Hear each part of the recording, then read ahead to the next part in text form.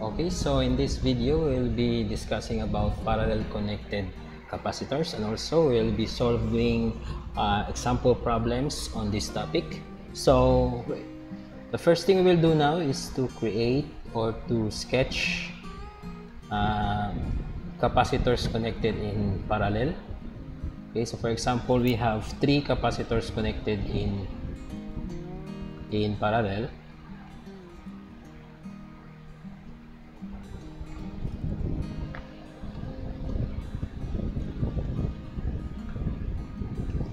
Let's have this one a little bit further because we will be putting some variables in them. Okay.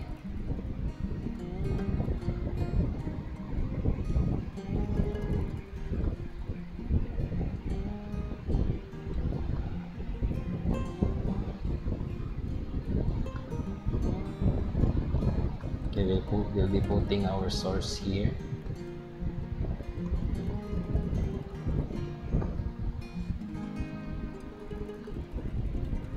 Then we'll have the variable. This is our E.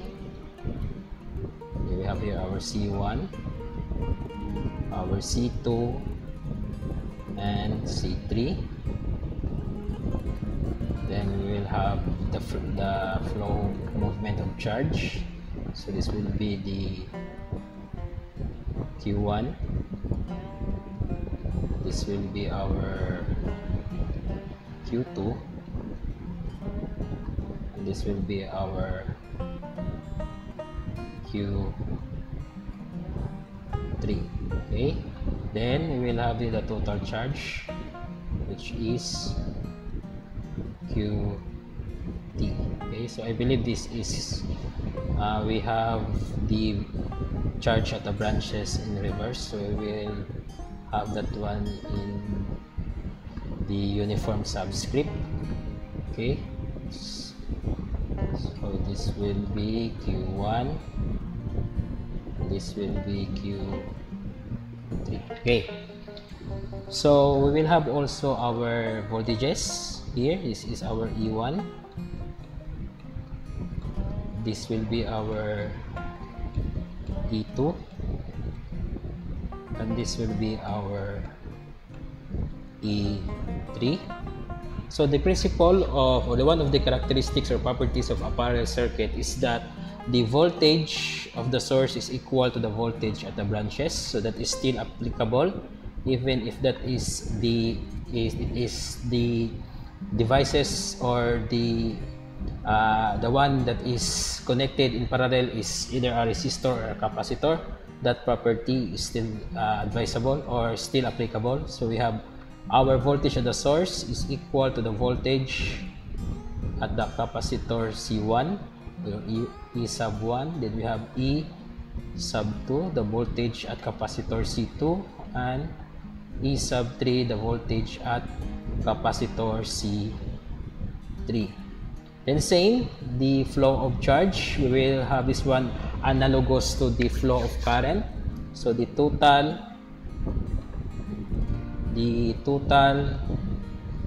charge flowing in the circuit is equal to the sum of the charges flowing in the individual branches. So we have Q1 plus Q2 plus Q3. Okay, then we'll have now the value of the total capacitance. So the similarity of this parallel connected capacitor, it is similar to series connected resistor. So in series connected resistor, if we are going to review that one, so the total resistance is equal to the sum of the individual resistances on each branch. So that is the formula. Now if you are going to have this one, because this formula is similar to the formula for parallel connected capacitor, so this is for series connected capacitor, then we could say that the total capacitance of the circuit is equal to the sum of the individual capacitance of each branches. So that is C1 plus C2 plus C3. And that is the three formulas that we are going to be familiarized with in order for us to solve problems involving parallel connected capacitors. Okay, to understand better the formula, we will answer an example problem. So we have three capacitors with capacitance of 10, 15, and 20 microfarad respectively are connected in parallel. So find the total capacitance and the total charge in the circuit if the combination is being supplied by a 200-volt source. Okay, so we'll write our now solution. So the very first thing to do is for us to write our equivalent circuits. We will have that one in blue. This is purple. Okay, so we have here our source, and we have three branches. So three, I almost wrote a resistor or draw a resistor. So capacitor, so three capacitors. Okay, two, and we have this one, three. So they are connected in parallel.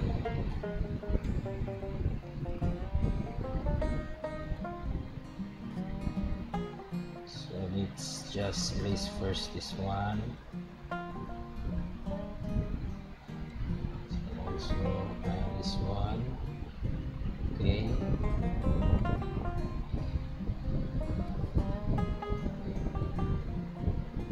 Okay, so we'll now write the values. So this is, the source is 200 volts.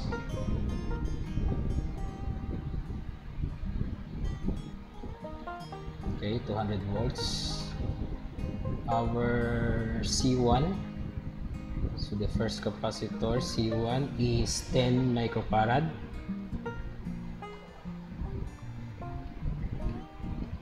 And our C2 is 15 microfarad.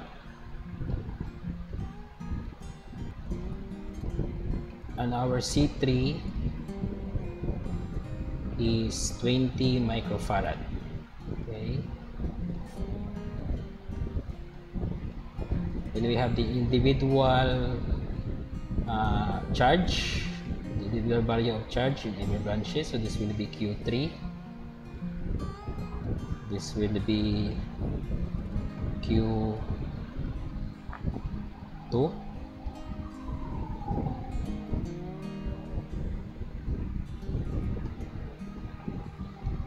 this will be Q1.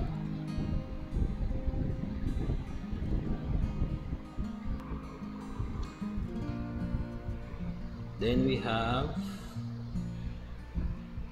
the total charge here.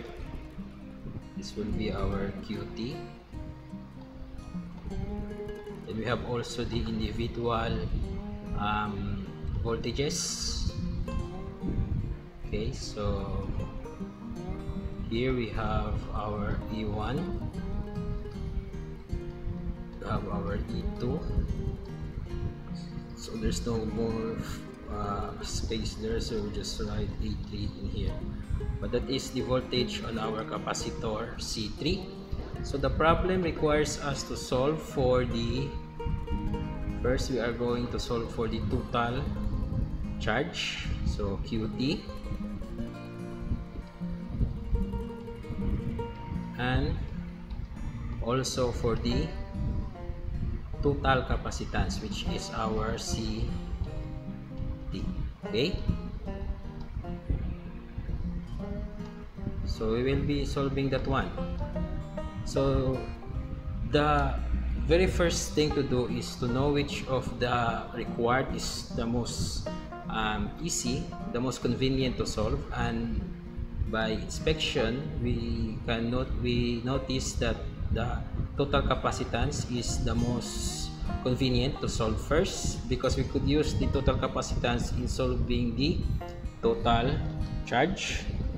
Okay, so let's solve first the total capacitance. So our total capacitance is equal to C1 plus C2 plus C3.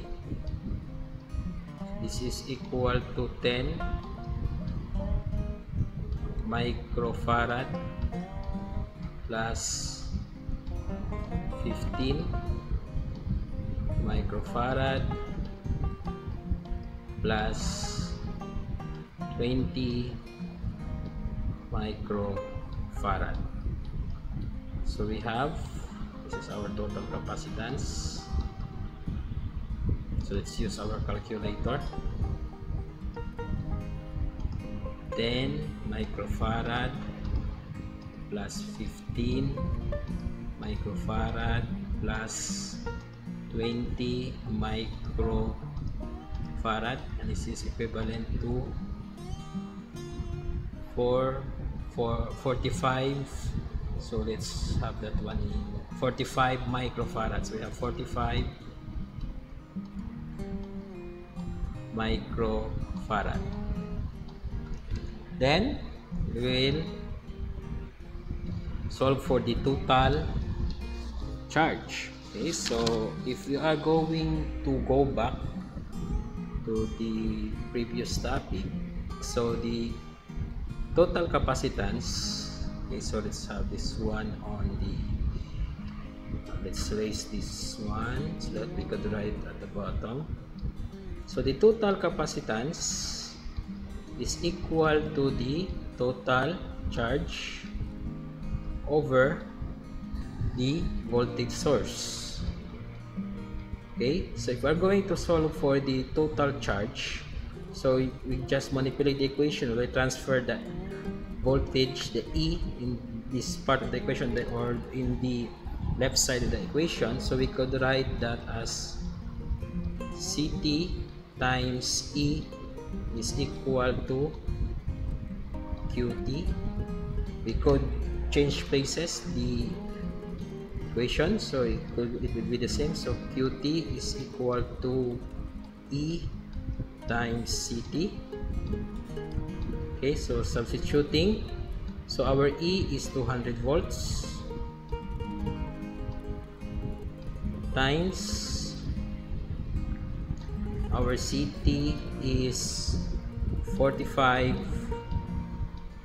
microfarad,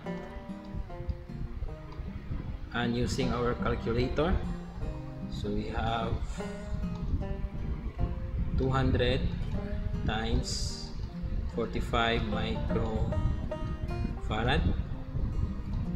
So our total charge is, so that is 10 to the power of negative 3, so 9 times 10 to the power of negative 3, and 10 to the power of negative 3 is milli. So our answer will be